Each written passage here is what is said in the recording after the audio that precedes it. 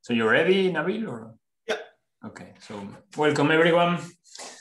We are very happy today to have Nabil Iqbal, who will tell us about mean string field theory. So as usual, just everybody unmute yourselves whenever you want to ask a question, and otherwise, Nabil, the floor is yours. Go. Excellent. Thank you, Daniel. Thank you very much for the introduction and for inviting me to be here. So the title of my talk is Mean String Field Theory. Before I begin, I'm going to say something that I always say during all these Zoom talks, which is I still find them weird, even though we've been doing this for a while. It's a lot more fun for me if it's more interactive. I feel less like I'm just talking into a screen. So please, I would like the barrier to asking questions to be very low. Please feel free to chime in with questions, comments, anecdotes. It's all fine. Please just jump in. Okay. So with that out of the way, let's get started. The title of my talk is Mean String Field Theory. This is some work that I did in collaboration with John McGreevy, and we are hoping the paper comes out very soon, but let's see. Okay, so let's get started. So this talk is really in 3 parts. I'm going to begin with a sort of very lengthy motivation. In this motivation, I'm just going to talk about symmetries in general and why we like them.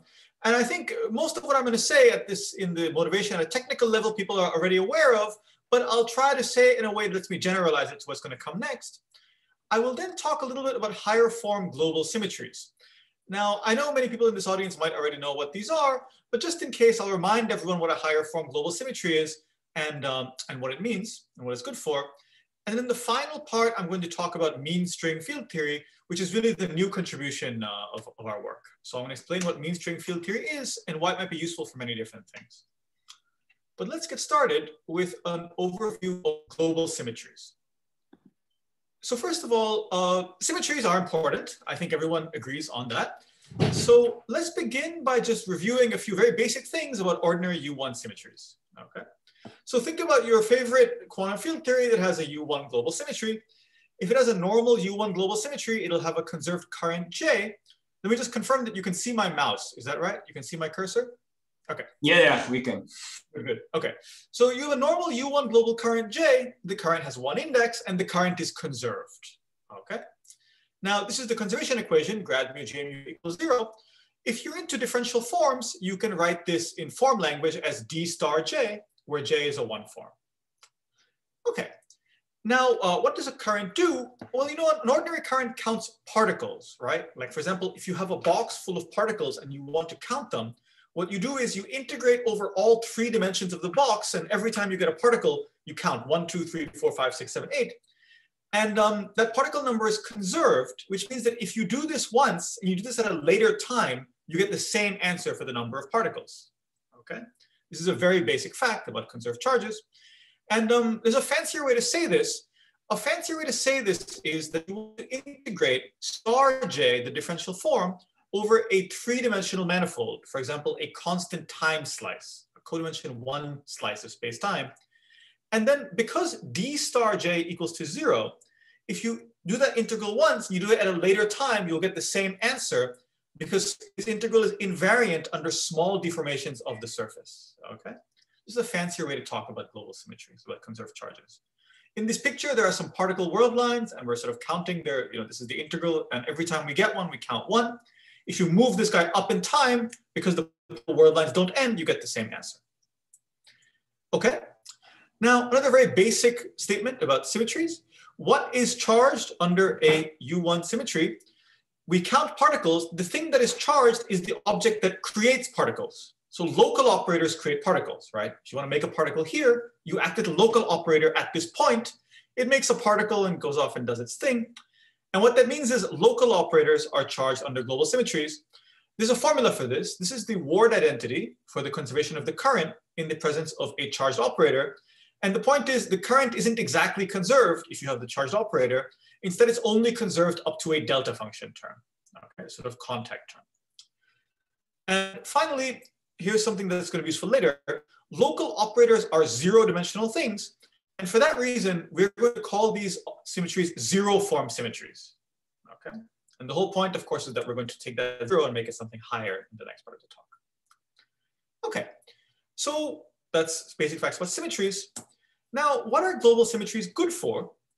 Landau told us that we can use global symmetries to classify the phases of matter. So let me remind everyone what this means. There are basically two things that can happen if you have a global symmetry. There are two basic phases. In one phase, your symmetry can be unbroken. That's kind of like the default case.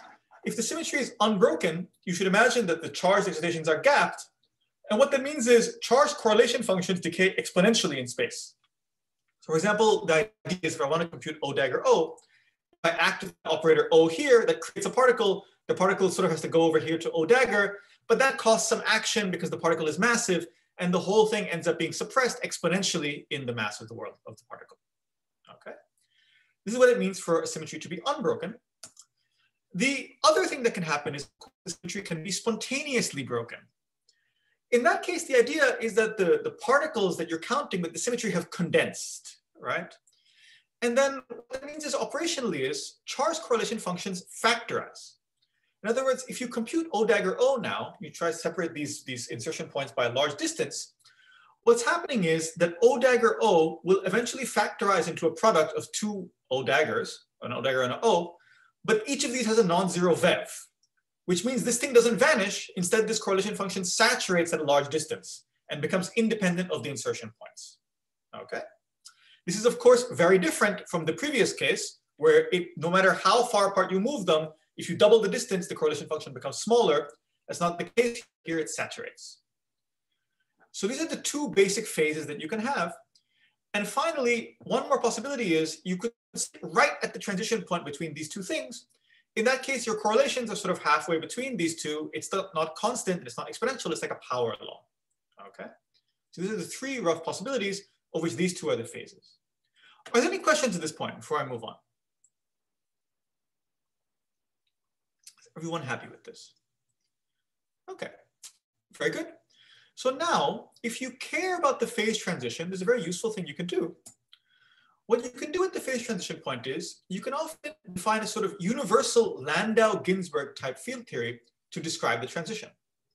So how does this work? Well, the rule of the game is really the following. What you do is you introduce a sort of general order parameter field, okay, which I've called phi here. And the point is that phi transforms linearly under the symmetry. Okay, so for example, phi goes to phi times e to the I alpha. And obviously this field is a map. It's a map from the space of points to the complex numbers. It must be the complex number so it can transform linearly under my U1 symmetry. And then what you do is you just start to write down every possible term that is consistent with the symmetries. Okay, so for example, you have a kinetic term, you have a mass term. You cannot have a cubic interaction because a cubic interaction, phi dagger phi phi, would not be invariant under the symmetry. You can have a phi to the fourth interaction, and so on and so forth. And you write down all these things. And then the idea is that close to the phase transition, independent of your microscopics, your transition will be described by this universal Landau-Ginzburg type field theory. Okay. For example, if m squared is greater than 0, my potential has a unique minimum, and you sit at the bottom of this minimum, and the VEV of phi is 0. This is the unbroken phase, okay? On the other hand, if m squared is negative, then my potential has this sort of Mexican hat minimum. And now you sit somewhere at the bottom of this potential, and now the VEV phi is going to be non-zero. This is the spontaneously broken phase.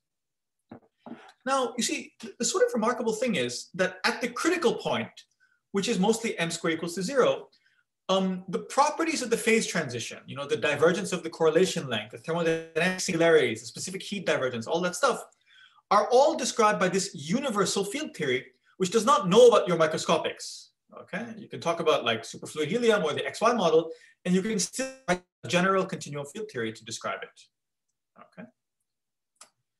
Okay, now this Landau-Ginzburg theory is useful for a bit more.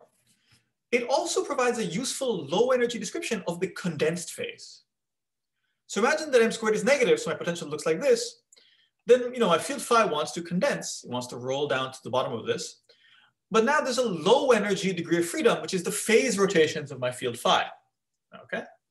What you can do is you can write this ansatz and plug it into this action.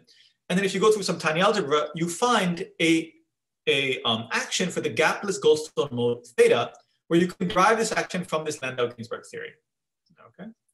And it turns out that this low energy physics is completely determined by this pattern of symmetry breaking. All right, this Goldstone mode physics is determined only by the symmetries. You don't need to worry too much about the microscopics again. Okay.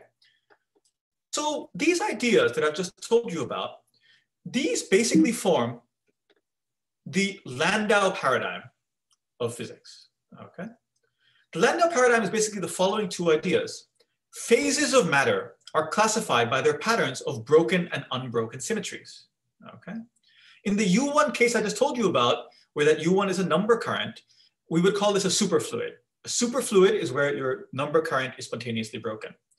If you think about the phases of matter that you know and love, okay, this depends, of course, on what phases of matter you love, but most of them are classified by their symmetries in a very normal way. For example, a solid is a phase of matter that spontaneously breaks a translational symmetry. A liquid is a phase of matter that doesn't do that, okay? And so on and so forth.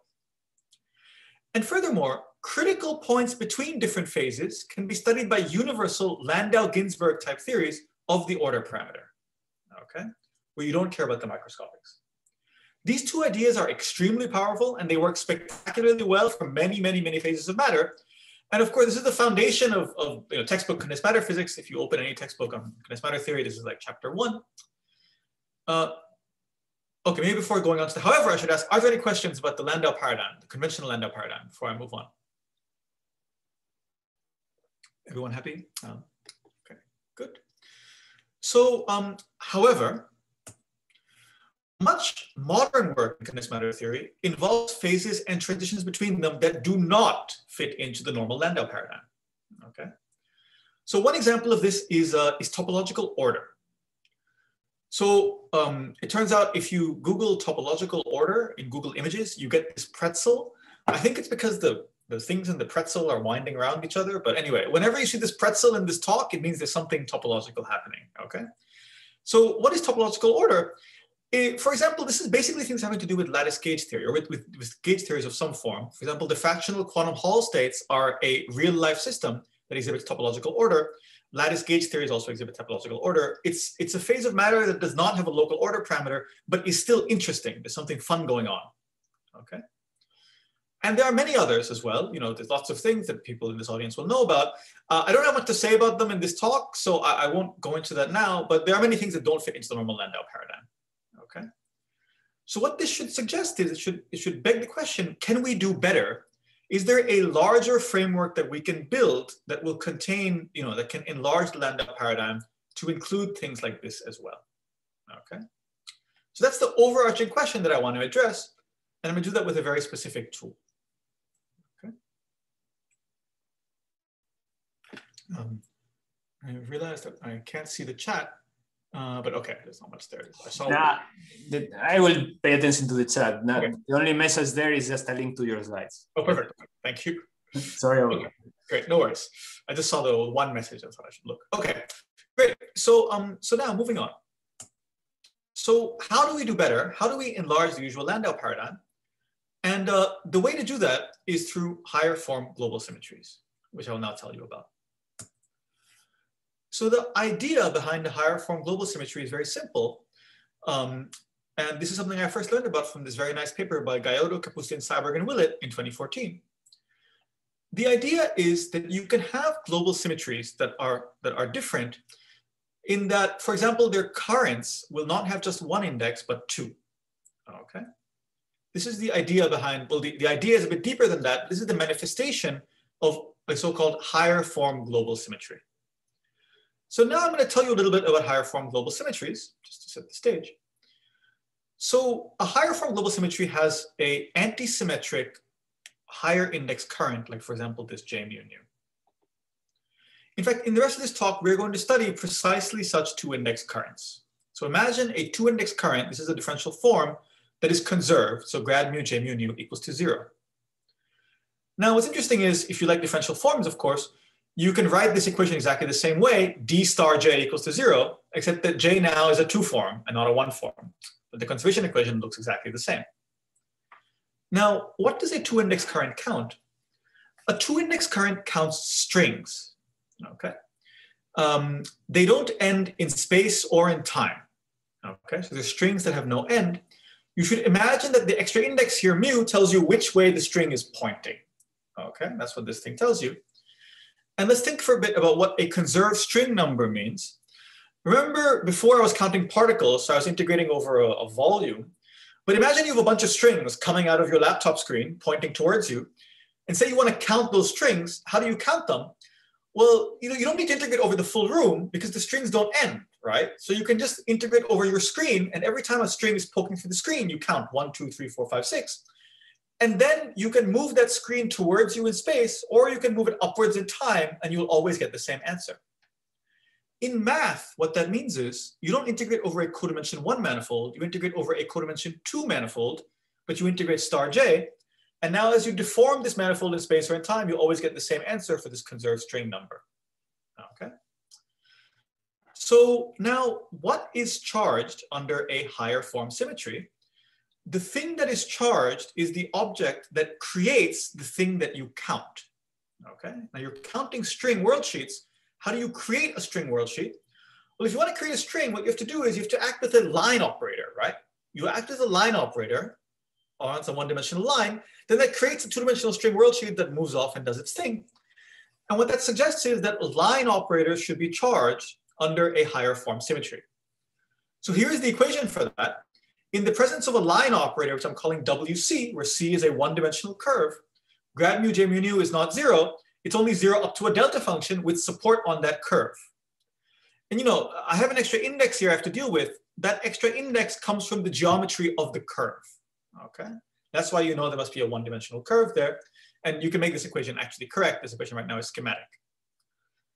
Because lines are one-dimensional, such symmetries are called one-form symmetries. Okay. So this is, if you have a U1 one-form symmetry, you have this conserved current. You can also have a ZK one-form symmetry. What that means is you don't have a conserved string number, you then have a conserved string number modulo K. Okay, this fact that it is line operators that are charged is quite important. So I'll pause again for any questions about this. Okay, good. Let's keep going. What are higher form global symmetries good for? I want to stress that these symmetries are actually just global symmetries like any others, okay? They're not gauge symmetries in particular, importantly. They're really global symmetries. And the truth is, they do everything that normal global symmetries do. We should really rebuild all of that technology for these higher form global symmetries. For example, they can have anomalies. You can use those anomalies to classify phases of matter. They can have hydrodynamics. Some of you were here last week for a talk by Nick Povutukul on exactly the hydrodynamics of a higher form global symmetry. What I'm going to do is I'm going to use Landau to try to use them to classify the phases of matter. That is what Landau wants us to do with any global symmetry. So we should ask, what are the two possible phases of a higher form global symmetry and what do they mean? So again, one phase you can have is when the higher form global symmetry is unbroken. In this phase, all the charged excitations, in other words, the strings, the things that you're counting, are gapped. What does it mean for a string to be gapped? It means that it has tension, okay? And in that case, your charged line operator, which W of C, is going to obey an area law, okay? So if you insert this into your correlation function, into your partition function, sorry, then the VEV of this line operator is going to decay like the area of the minimal surface that fills in this curve. And the idea is, of course, that you're making a string worldsheet with this line operator. That string worldsheet has a tension, and so you measure that tension with this line operator. If you think about it, this is the line-like analog of an exponentially decaying correlation function of local operators, right? Because it depends on what's happening in the middle. It depends on the geometric quantity that fills in this thing. Okay, so this area law is one of the phases. Phase is the spontaneously broken phase. And in this phase, strings have condensed, okay? They have no tension, that tension has gone to 0. Now, the idea of a condensed string might seem kind of weird and strange. What does that mean?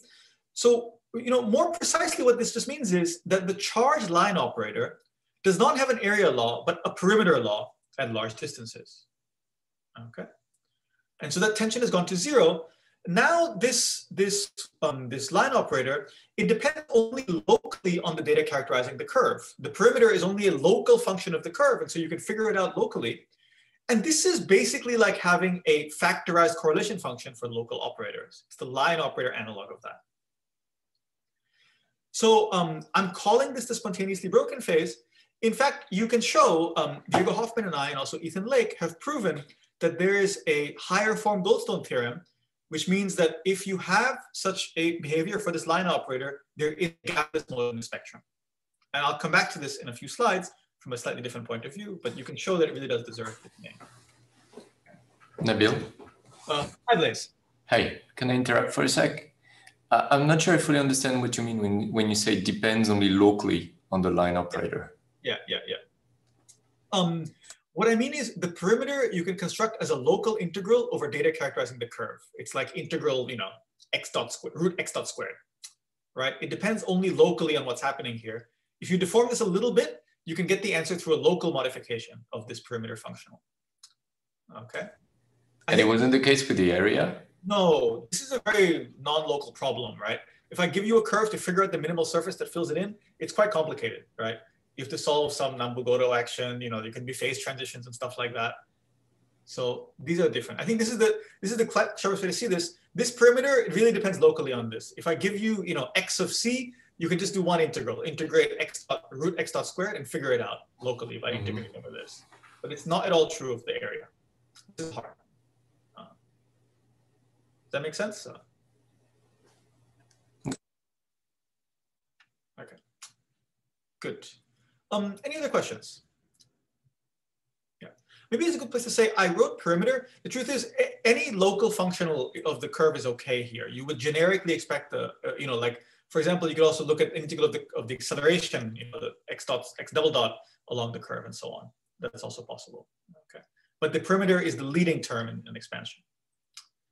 Okay, good. Any other questions? Okay.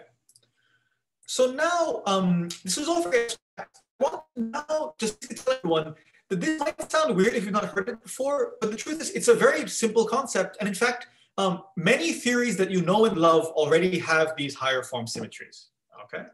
So let me give you some examples. The first field theory that most of us learn about is Maxwell's E&M, okay?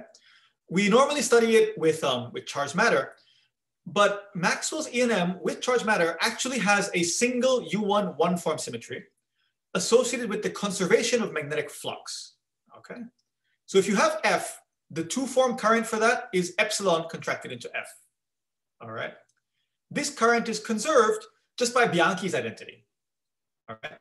Physically, what's happening here is that in normal E&M, magnetic field lines don't end because normal E&M doesn't have magnetic monopoles. So magnetic field lines don't end, and those are strings, right? Magnetic field lines are strings. Because they don't end, they result in a conserved charge, which is this one here, all right? The charged line operator associated with this symmetry is what's called the 't Hooft line, all right? It's a kind of disorder operator you can construct, it's a straightforward construction. And in fact, the photon, the normal photon that we know and love, can be thought of as the Goldstone mode, because in the normal phase of E&M, this symmetry is spontaneously broken, all right? So this is, I claim, the correct way to think about the symmetries that are present in ordinary Maxwell electrodynamics. All right. Okay, so next up, you might be interested in gauge theory. Pure SUN gauge theory has a ZN one-form symmetry, which is the so-called center symmetry of gauge theory. You've probably heard of this. The modern way to think about this is that this center symmetry is a ZN one-form symmetry, and the charged line operator is just the fundamental Wilson line in the gauge theory, all right? And this is, again, a very well-studied thing, but it was organized in this context in this nice paper I mentioned by Gaudo, Kapustin, Seiberg, and Willett. And finally, if you don't like gauge theories, but you like statistical mechanics, the normal 3D Ising model, you can think of it as having a Z2 one-form symmetry associated with the integrity of domain walls. So what does that mean? The 3D Ising model has a bunch of spins that can be either up, down, but you can think about domain walls that separate up from down spins. Those domain walls never end. And that's a dynamical fact that has a symmetry associated with it. This statement actually makes the most sense if you formulate this as a Z2 gauge theory, but let me not get into that. But the charged line operator is something called the 3D Ising defect, which people do study, okay? So the point of this slide is just to tell you that many theories that you know and love quite possibly have these symmetries already. if there's ever an extended object in your theory that you're thinking about, it probably has this higher form symmetry. Okay. Okay. Are there any questions about this before I move on? Okay. Very good. So now there's a natural question. Very tempting now to try to define a new Landau paradigm. The new Landau paradigm is the following. Phases of matter are classified by their patterns of broken and unbroken symmetries, which includes these higher form symmetries now. Okay. And furthermore, critical points between phases should then be understandable by universal theories of the order parameter. So it turns out the first point works really well. Okay. It is a fact that many examples of topological order can be understood as theories that have spontaneously broken higher form symmetries. This just works. It's almost tautologically true. Okay. But now if you believe this, you might be tempted to think about point number two. Point number two suggests that just as we think about the condensation of particles for normal symmetries, we should think about the condensation of strings for these higher form symmetries. And that might describe interesting critical points into and out of topological phases. This is the point that I'm going to focus on for the remainder of this talk. Okay. So this finally concludes the sort of introductory part of this talk. And now I'm going to get into the actual meat of it. I'm going to tell you about this thing which we call mean string field theory. Okay. So here we go. What is mean string field theory? So to describe a transition where a higher form symmetry is spontaneously broken, we need a framework that is the analog of this Landau-Ginzburg type theory. Okay. I want to write down something that does for higher form symmetries what Landau-Ginzburg theory does for ordinary symmetries. Okay. And what's fun about this is that just like the Landau-Ginzburg theory describes the condensation of particles, this framework should allow us to describe the condensation of strings. Right. And this is a notoriously hard problem, of course. This might scare you a little bit because this sort of sounds now like string field theory. String field theory is a non-perturbative formulation that describes describes phenomena. It describes string theory not in a first quantized formalism, but a second quantized one. But we all know it's very, very hard. Okay. So we need non-perturbative formalism like that. We can't use a first quantized formalism for this. The point is, my goals are a little bit less high. I'm going to use these higher form symmetries. And unlike string field theory, traditional string field theory, I'm not going to demand that my theory be UV complete. Instead, I'm going to just try to study transitions, low energy physics. And it turns out, given this slightly relaxed set of expectations, it is possible to build something. So let's do it. Let us now try to fill in this box and build an object that is the higher form analog of this Ginzburg theory. So I'm going to construct everything by analogy with ordinary symmetries. So let me just remind you about some few basic facts. In this Landau-Ginzburg theory, as I argued earlier, my basic degree of freedom is a map from points to the complex numbers. It's just a field, phi of x. This phi of x transforms linearly under the symmetries. Phi of x goes to phi of x times e to the I alpha, where the global symmetry is such that d alpha equals to 0. Now, having said that, we can often couple this global U1 symmetry to an external gauge field A. This is a very useful thing to do for lots of reasons. If you do that, what you do is you demand the theory be invariant under a larger symmetry operation where phi goes to phi times e to the I alpha of x, where alpha now depends on space and time, and A is shifted by d alpha. You demand your theory is invariant under this larger symmetry. What we now need to do is build the analogs of these objects and this gauge covariant derivative for a higher form symmetry, for a one form symmetry rather. Okay, so first, what is the analog of phi of x? Now, a one form symmetry acts on line operators. Our basic degree of freedom then can no longer be a local operator phi of x. It must instead be something that's like a line operator.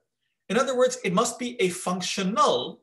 It's a map from the space of closed curves to the complex numbers. Okay. So from now on, psi of c is going to take as an argument c, which is a closed connected curve, and it's going to spit out a number. This is my basic degree of freedom for the rest of this talk. Okay. And I'm going to call psi of c the string field. All right. This is the one form analog of phi of x. You can imagine just like phi of x made a particle, psi of c creates a string. Now, this one form symmetry acts linearly on psi of c. And the way to understand that is, of course, that psi of c is just rotated by a phase, where that phase is e to the I times the integral of gamma along this curve c, where d gamma equals to 0. Okay? This is the one form analog of this thing right here. However, it's often nice to be able to promote this to a more general symmetry principle. In other words, I'd like to be able to find a way to couple an external two-form source to this field in such a way that I can shift psi of c by psi of c times e to the I integral of gamma, and shift b by b goes to b plus d gamma. So I'd like to be able to do this in some way that makes sense. So how do I do this? How do I write down a term that lets me couple things in this manner? It turns out that I'm going to have to differentiate this string field, right? Because if I want to write down a theory, I need to have a kinetic term for my degree of freedom. And this kinetic term is going to come from something like this. So how do I differentiate a functional of curves? It turns out the required machinery was already constructed by people like Migdal and Polyakov many years ago. It's something called the area derivative. So what is the area derivative? The area derivative tells you how to compare the field between two nearby curves. So what does it mean for one curve to be nearby another curve? The idea is, you imagine taking your string field defined on some curve C, and then you add a little loop here, delta sigma, okay, to this curve. Now your string field is going to shift when you do that, but if sigma is very small, it should shift just a little bit, it should shift linearly in some sense. The coefficient of that shift as a function of the area element, delta sigma mu nu, is the definition of the area derivative. Okay. And this is basically the same as the normal derivative, right? The normal derivative, you shift your field a little bit, the field changes a little bit, you call that coefficient of that shift the normal derivative. This is the this is the sort of loop space analog of a normal derivative. Now, this sounds formal. There's a definition given in these papers. You can use this definition in principle to actually compute the derivative of any function. Let me give you some examples. So one functional which comes up often is the following. Imagine you have an extra one-form gauge field A, and you integrate that one-form gauge field on a curve C. That's a functional of the curve C, right? The area derivative of that functional is the field strength F associated to that gauge field. That should make sense, right? If you look at what's happening here, if you have integral of A along this curve, if you add a little element here, and you have to integrate A along this curve as well, then you use Stokes' theorem to make that integral of A into integral of F over the interior, and you have this formula right here, provided this thing is F. Okay, so this should sound reasonable. It's a slightly less obvious one. Let's consider the following functional, which is the minimal area functional. In other words, given a curve C, find the minimal area that fills this in, and then ask what is the area derivative of the minimal area functional. The answer turns out to be the outer product of the tangent vector to the curve and the normal vector to the curve along the minimal area evaluated at this point where you're taking the derivative. Okay, this is a very nice and very geometric thing. It should again make some sense, right? If you add a little bit of an area element here, you'll have to increase the area. The amount you increase it is going to depend on what's there already.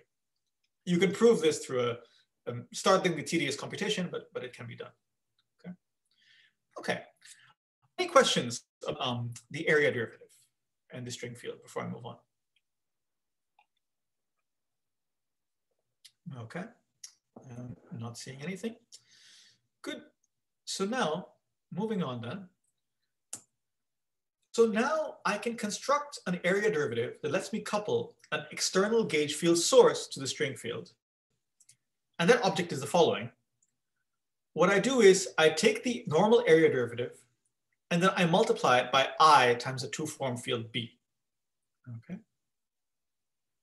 If you look at what happens, if you now do this transformation, psi goes to psi times e to the I integral of gamma, the area derivative picks up a factor of d gamma from the previous slide. So you have to shift b by b goes to b plus d gamma. And then this whole thing is invariant. So this is the gauge covariant version of this higher form symmetry. No, it's kind of cute because this area derivative, which was understood quite a long time before this higher form global symmetry stuff, is exactly the right thing to make this possible. Okay. So now that we know it's possible, I'm going to set B to 0, but we can always put it back if we want to, okay, through this sort of minimal coupling, now that we know we can do it. Okay, so we have almost all the ingredients that we need. So finally, I'm going to take the integral over points that appears in my normal action and replace it with an integral over curves, okay? So an integral dc. So this integral over curves is the regular functional integral over loops. This is this is something that we know how to do. This is a little annoying. Okay. So given all these ingredients, let me now state action, post-action for mean string field theory. So the action is really just an analog of the same ideas for normal Landau-Ginzburg theory. What you do is you start to write down terms that are invariant under the symmetries, and you do it the same way. You write down a kinetic term. This kinetic term involves this area derivative. I have to integrate it over the whole curve, okay? But this area derivative term here is the analog of the normal kinetic term. I can write down a term like m squared psi dagger psi, because that is clearly invariant under the U1 phase rotation that I mentioned earlier. I can write down a term like lambda psi to the fourth, because that's clearly invariant, and so on and so forth. I can't obviously write down a term like psi cubed, because that would not be invariant. All right. So the idea is the same, just like normal Landau-Ginzburg theory. You want to write down the most general dynamics for the string field that respects these symmetries. One difference, of course, is that the integral now has to be taken not over all points, but rather over all curves. And I just have to do that because my field depends on curves. All right. So now here's a question. This is a difficult, but it's a well-posed problem. I've just written down for you a theory. What does this theory describe? Okay. And for the rest of the talk, I will just tell you what this theory describes. And before doing that, though, I'm going to just say a few caveats. If you were doing real Landau-Ginzburg theory, write down the most general action that you can. This thing I wrote down actually isn't the most general. In a few slides, I'll show you some examples of, I've left out a few things. That's because they're hard, okay? But I will show you what I've left out, and I'll argue about how I think it changes the problem. But this is not the most general thing. And finally, this is a string field theory. And we thought we were making this up, but it turns out we learned much later that actually similar theories had been written down quite a long time ago, because Suzhong Rei wrote down something very similar in 1989. But the application for that was to fundamental string theory, the normal string theory that describes quantum gravity. We're not trying to describe that here. We're trying to describe the low energy dynamics of phase transitions involving one-form symmetries. So like gauge theories, lattice gauge theories, things like that. That's what we're trying to do here. In particular, this theory is going to be completely wild non-UV complete. All right, and we'll see that as we go on. Okay, so this is the theory that I will now describe for the rest of this talk. Pause again. Any questions? Okay. Okay, good. So now, let me now describe the different phases of mean string field theory. So of course, this, by the way, is mean string field theory. It's called string field theory because it's non-perturbative in the creation of strings, and it's mean string field theory because it's really an effective theory. Okay. Okay. Let me now tell you about the phases of mean string field theory. So first of all, we can have an unbroken phase. In the unbroken phase, m squared is positive, very positive, so my potential has a single unique minimum. Okay, it looks like this. Now, okay, so in that case, what you're tempted to do is ignore the interaction terms for a second, just think about the quadratic part. And let's just ask, there are some classical equations that come out from this. They look like this, okay? This is a well-posed equation, but it's complicated. It's a linear equation in functional space because psi is a functional. It's kind of hard to solve this equation, even though it's linear. I think it should be possible to solve this equation. It's hard to solve this linear equation in full generality. There are some conceptual issues associated with what is the meaning of loop space. And there are some calculational issues associated with the fact that I don't really know how to capture all the data. There's a lot of data here because psi can depend on this functional in a very arbitrary way. So instead of trying to solve this equation in full generality, let me just try to solve it in the limit where this curve C is very large. Okay. So in particular, I'm going to try the following WKB inspired ansatz. I'm going to assume that the full dependence on this curve C enters only the following way. It enters only as a function of the minimal area A that fills in this curve. Okay. So my string field depends only on that minimal area. And I'm writing it like x minus s, excuse me, this s is not the same as that s. I'm just writing it as x minus s as a function of A, because this is inspired by WKB. When you do WKB type stuff, this is a useful thing to do. So now if you take this ansatz and you plug this into this equation, what you find is a very simple equation for this function of one variable s. The point is the area derivative works really nicely with this minimal area functional. These two things fit really well together, and they end up giving you an equation which is just s prime squared equals to m squared, plus terms which are subleading in A. Okay, and this you can verify from the definitions I've given you. I won't do this in real time. And therefore, the solution to this is just that S is linear in M. And so the string field then, in the unbroken phase, behaves like an area law. Okay. So this is really a genuine area law where this area is a minimal area. And this is, of course, exactly the expected behavior in the unbroken phase. So now it's fun to take a step back and think, well, what's really happening here? This area law is normally understood as an order parameter for confinement. We are seeing the same thing here, but of course there's no gauge fields or anything in this problem, okay? But what is present is the same symmetry that was present in the gauge field problem, in the gauge theory problem, is present here. And we can see that that symmetry alone, the unbroken center symmetry, is sufficient for you to derive this area law. So this is sort of a nice thing. And there's some interesting questions here about how to relate this to other formulations of non-abelian gauge theory, in particular the loop formulation of QCD by Migdal and Makenko is attacking this problem from a very different point of view, but has a very similar result. Okay. Are there any questions before I move on? Okay.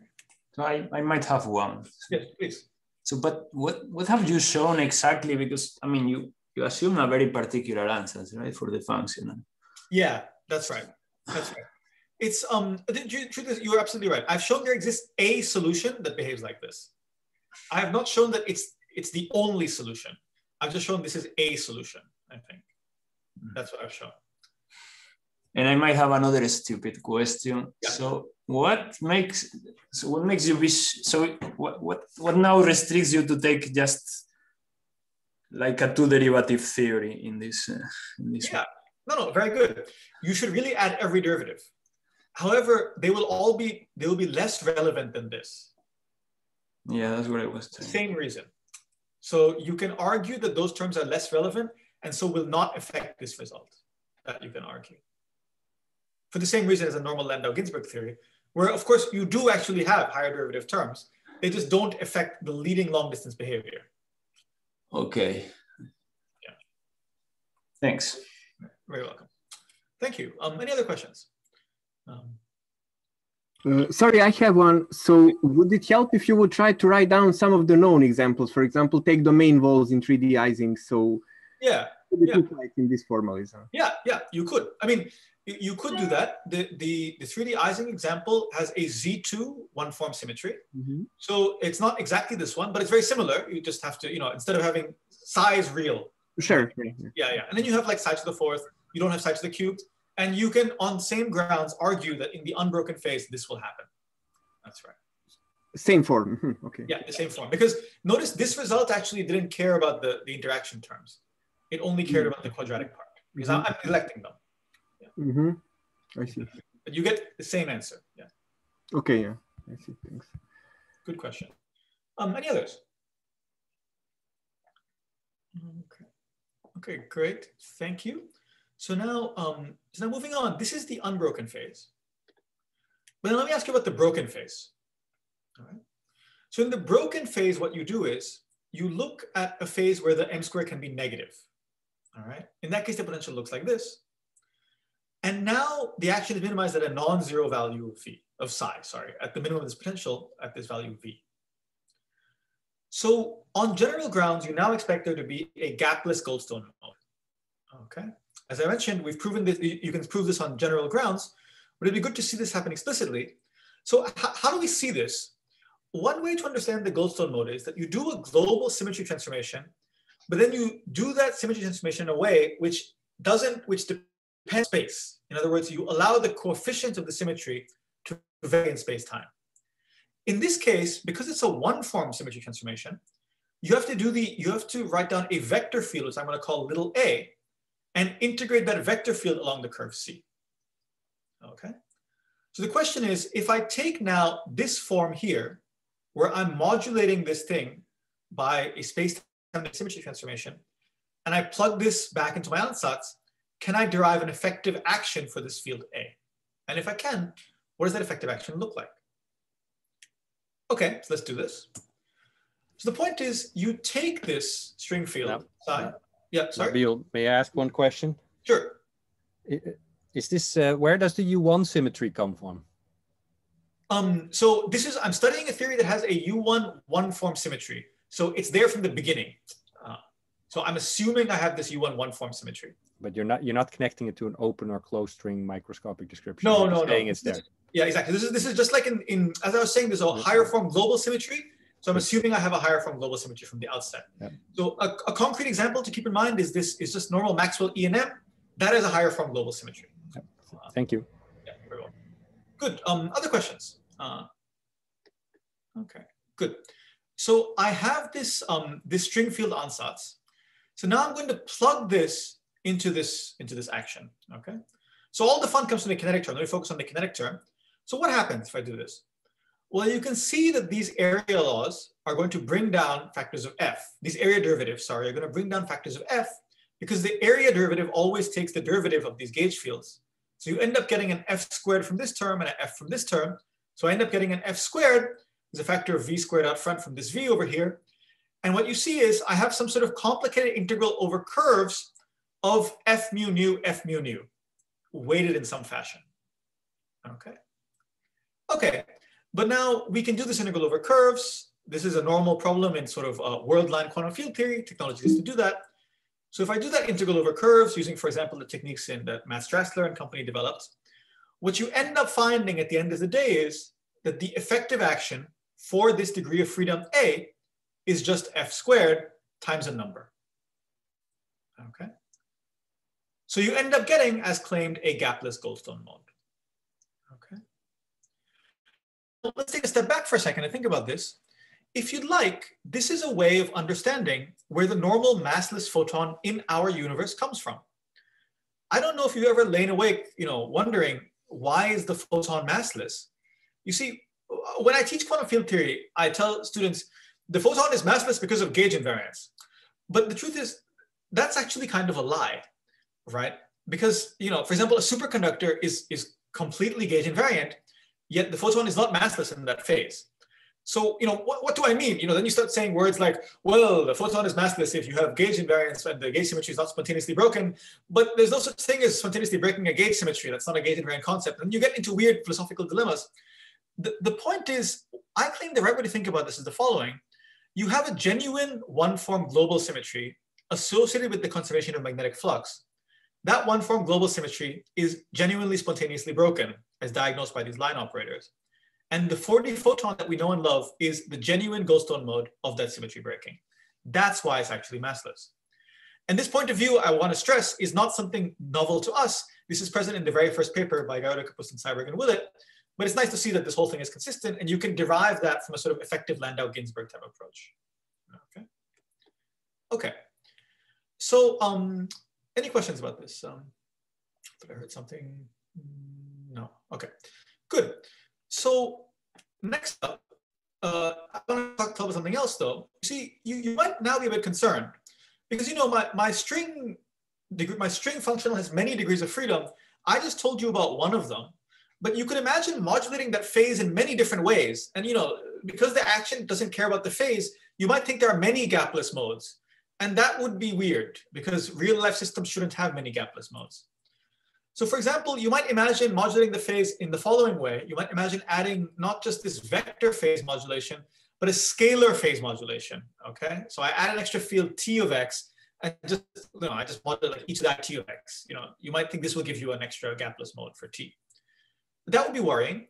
But it turns out if you repeat the same calculation, you actually do find a mass term for this T of X field. In fact, it's gapped out at a very high scale. It's gapped out at the UV cutoff scale, all right?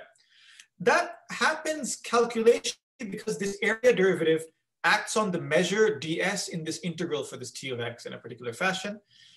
Physically, it happens because there's no symmetry protecting it, okay? This A shifts under the one-form symmetry, so it's really protected by symmetry. This T of X does not. And that's why it perceives a mass, okay? In fact, I see no evidence for any other gapless modes. This just emphasizes, by the way, that this is not real string theory. There's no secret gravity lurking in this problem, okay? It's really something different. It's an effective description of higher form symmetries. It's not real fundamental string theory, okay? And finally, if you care not about the U1 symmetry, but a discrete symmetry, it turns out you can reproduce the affected topological quantum field theory that you expect in the broken phase from these considerations. It's a little bit silly and kind of tautological, but you can get it. Okay. Okay. All right. So I'm almost done with the results, but let me now say one more thing. You might now be curious about the transition, right? Because I now have a mean field theory. You might be curious, does this mean field theory correctly describe transitions where the symmetry is spontaneously broken? And in fact, this statement, this equation for the area law can be understood as telling you there's a mean field transition at m equals 0, right? That's where you cross over from the positive, the unbroken phase, the spontaneously broken phase. And there's a mean field transition at m equals 0. When I say it's mean field, I mean that the string tension will diverge like a square root, not diverge, sorry, will vanish like a square root at that critical point, okay? This kind of transition is, of course, normal for mean field theories. In normal mean field theory, the correlation length diverges like a square root at the critical point. This is the same thing, but for string tension. So now there's a really strong temptation to compare this to experimental data and ask, does this do a good job? Does this correctly describe it? So what can I compare it to? So one thing you could do is look at the 3D Ising model. The 3D Ising model has such a transition, and the scaling of the string exponent has been calculated numerically. They get an exponent here, and that exponent is 1.26, which is very different from 0.5. So I have done a very bad job at calculating, at deriving the string model. Okay, that's fine, but what does that mean, really? What that means is, this is the description if you ignore all these interaction terms. In other words, if you have a sort of free string field theory, this tells you that the 3D Ising model is not well described by a free string theory. We might have expected that, to be honest. In fact, people have tried to solve the 3D Ising model using string theory, including me, and we find that it doesn't really work because the string theory is always strongly coupled. This is completely consistent with that fact. Okay, now let's think about it from the point of view of this mean field theory. If you were trying to use mean field theory to describe a transition, what you should ask is, the interactions that you have neglected, are they relevant at the transition or not? If they're relevant, then they will invalidate your weakly coupled description. It's actually rather complicated to do this dimensional analysis in our case, but if you try to do a very naive estimate of the dimensions, what you find is this side to the fourth coupling is relevant in D equals to 8 and below. In other words, the upper critical dimension of mean string field theory is 8, at least. It might be even higher, but it's at least 8, okay? This is kind of cute because it turns out that Paris many years ago had actually speculated on this same number 8 from a very different point of view. I can't quite make the connection precise, but I find it interesting that he had the same number. But what that means is that these transitions will be strongly interacting in all dimensions less than 8, and therefore I do not expect my mean string field theory to be quantitatively correct in any dimension less than 8. 3 is much less than 8, okay? But by showing this slide, what I would like to ask people is, this is describing a continuous confinement-deconfinement transition. If you happen to know of any in higher dimensions, the higher the dimension, the better. Please tell me, because I would love to see if there are higher dimensional examples in obscure finely tuned field theories that I can test this framework on. Okay. All right. Good. So I'm almost done.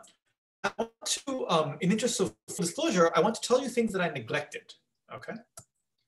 And if you're doing a Landau-Ginzburg description, you want to write down the most general action that you can. I actually didn't write that down. Let me tell you what I neglected. There are terms that are intrinsically stringy that have no zero form analog. And the terms look like this, okay? So what's happening here? This is an integral over 3 loop parameters and not 1, okay? But it's a delta function in loop space, all right? And what does that mean? This tells you that the integral is non-zero unless C2 plus C3 equal to C1, which means that they fit together in this way, okay? And this term is actually invariant under everything that I wanted, okay? What it represents physically is that 2 strings are merging together to make a bigger string, all right? And this is physically quite reasonable, okay? It makes complete sense. And I think it's important, and we should include it. It's really kind of hard to deal with though, because first of all, I am not sure whether this really exists. There's some confusing discussion about what is locality in loop space? Is this local or not? I don't really know. There's 3 integrals, but it's a delta function, but it's a weird delta function. You can really wonder whether this term should be allowed or not by the principles that I've put down. So this is some confusion that I have, but it's likely important, but we don't know how to treat it systematically yet. We're working on it. It is possible to treat it systematically, I think, but we've not done it yet. I think it's important at the transition. In particular, it is likely to alter the transition from what I told you, and it also may affect the upper critical dimension, okay? But I don't have enough control over it to tell you whether it makes it higher or what. And finally, the couplings in the action, I assumed they were constant. And in normal field theory, they are constant by translational invariance. But it turns out that here, they can actually depend on the length of the curve, okay? Because the length of the curve is a local functional of the curve, which is invariant under every symmetry. And we could not find a symmetry principle that would rule out things like this. Like, for example, the mass is not just a constant. It's like, it's a term like 1 over L to the L square, blah, blah, blah, and so on. These look like they're irrelevant, these couplings, but they could be important at the phase transition, especially if you tune some of these couplings to 0, especially if you want to compare with the lattice. And so we don't know how to control these terms yet. And I think this is something that we need to build some control over.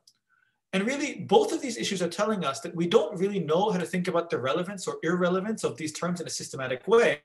We can look at their dimension, but I don't think that's really sufficient in loop space. So we need a framework for doing RG in loop space to really make sense of these terms. And this is interesting and I think quite possible. We're working on this actively now. One can do quite concrete calculations, but we've not been able to make too much sense of it yet. Okay, I'm almost out of time. So let me just conclude with one brief philosophy slide, and then I'll summarize. You see, here's a little bit of philosophy.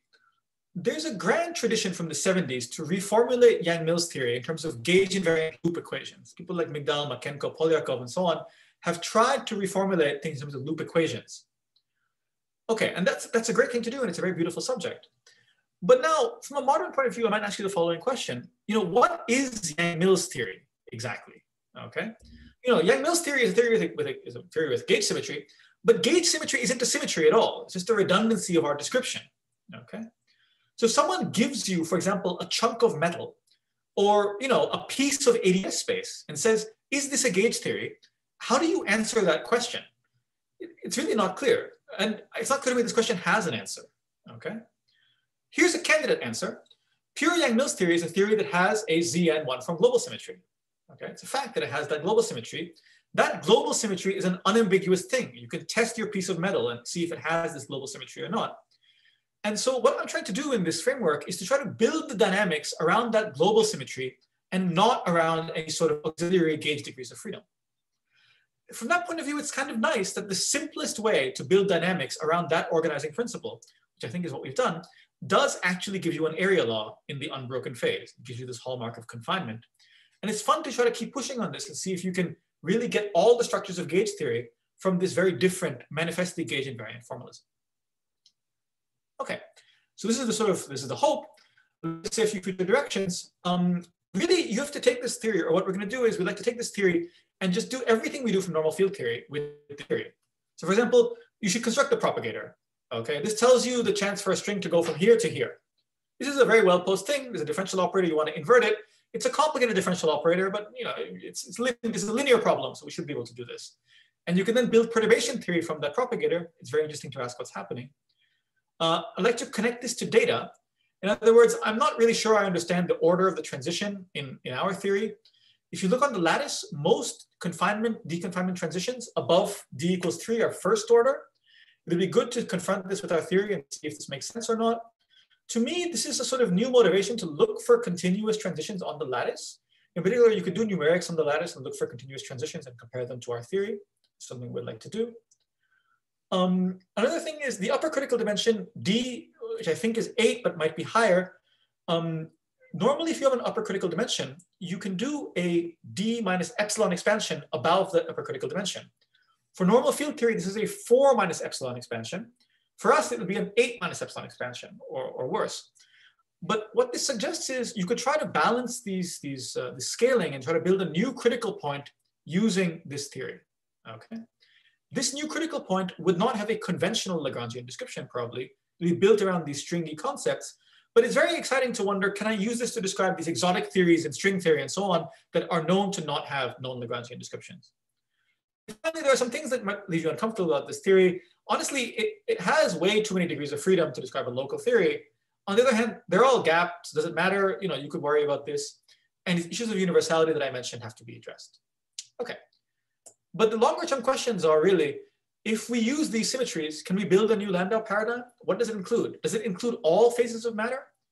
And can string theory help us build this new Landau paradigm? Can it help us understand statistical physics? Or vice versa, can statistical physics help us understand non-perturbative ways to formulate string theory? Okay, thank you for your attention. I've already gone 3 minutes over, so I'll stop right now. Thank you again. Thanks a lot, Nabil. Very nice. I see a raised hand by Giorgio. I don't know. Hi. Thank you for a very nice talk. Very interesting. I have a sort of simple physical, and maybe my intuition is totally physically off, but as we know from, here's a physical system for you. What happens if you put a bunch of cables in boxes and take them around and shake them and then open the box? I'm sure many of you. And the protein folding problem, and I mean, in some sense, the string landscape is sort of the same thing, that free energies in theories where strings are degrees of freedom have an enormous amount of local minima to such an extent that there is no fluctuation. Any fluctuation dissipation is disturbed by the fact that the rate of tunneling between minima is comparable to, is such that it doesn't make sense to speak about minima, if you see what I mean. Right. Does this appear here or not? No, that does not seem to appear here. And I think what we should do is think about why. What is the extra physics in the examples you gave that is not present here?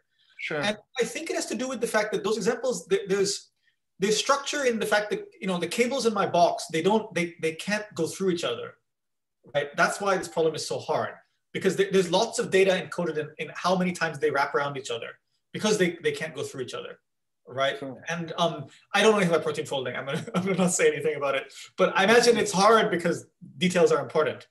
And here, there's no such structure. The strings can pass through each other freely, I think that's why there's no, you don't have this weird rich landscape of minima here. You really have either a unique minima or a set of minima that are connected by symmetries like this symmetry broken phase.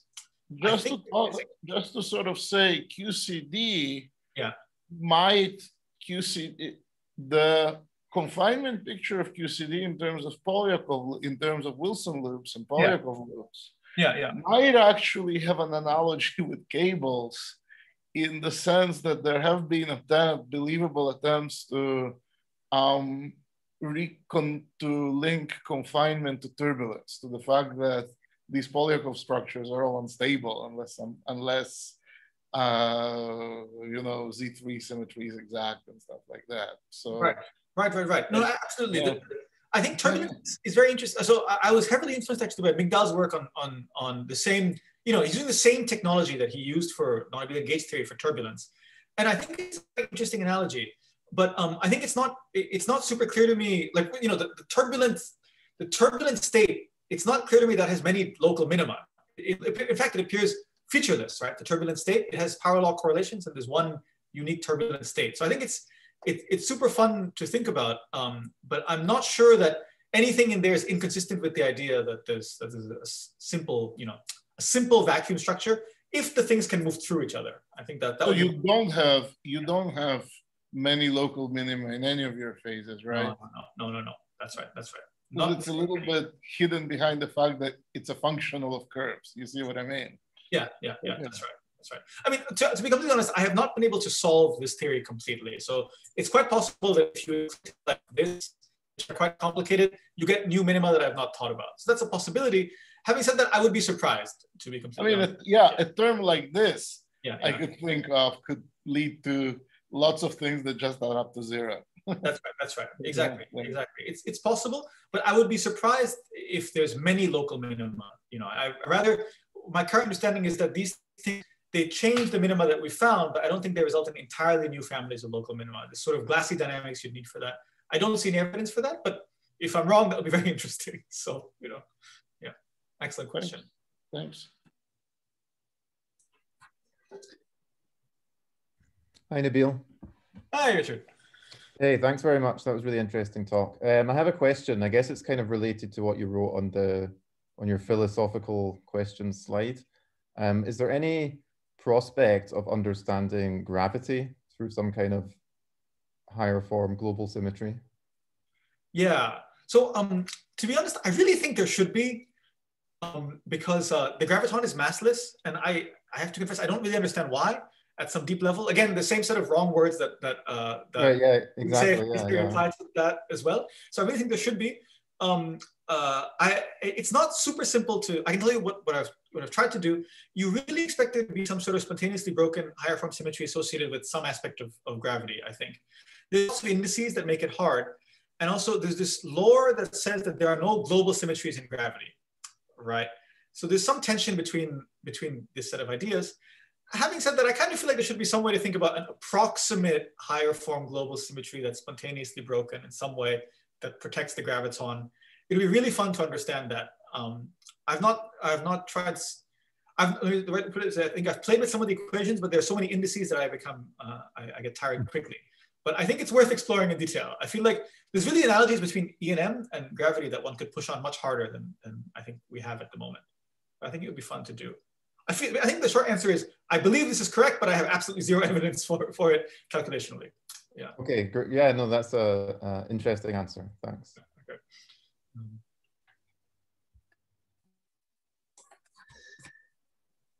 More questions? Okay.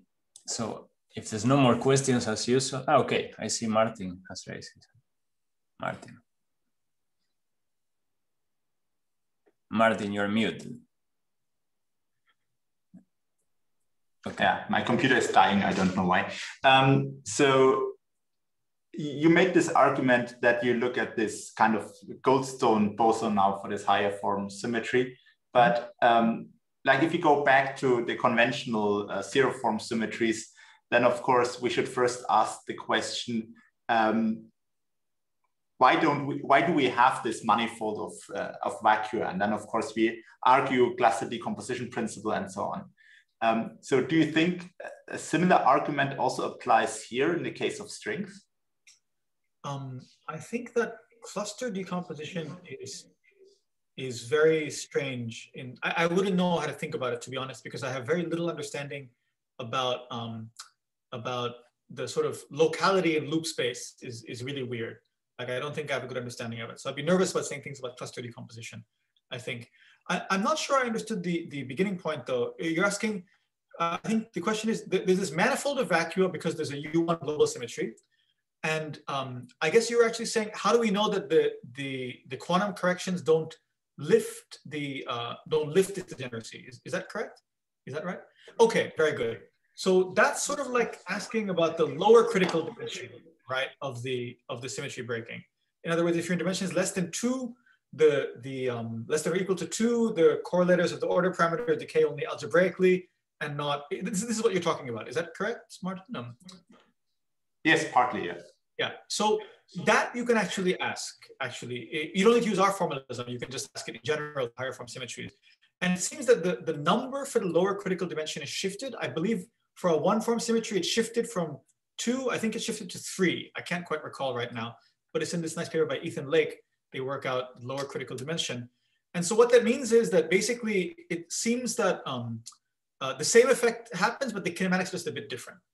You know, like cluster decomposition and so on, locality, the sort of quantum effects are sufficient to lift the degeneracy, I think in dimensions less than or equal to 3 rather than less than or equal to 2.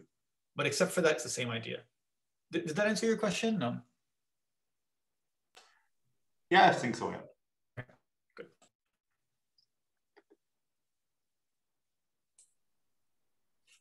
Okay, we've had some questions. Okay, if there's no more questions, I will like officially close the talk and then ask again if there are more shy or unofficial questions. So thanks a lot, Nabil, very nice. As you saw, there was a lot of interest in your talks, very nice. And see you all probably in 2 or 3 weeks. Just look at the web because we are like setting the new talks. Okay, let me stop the recording.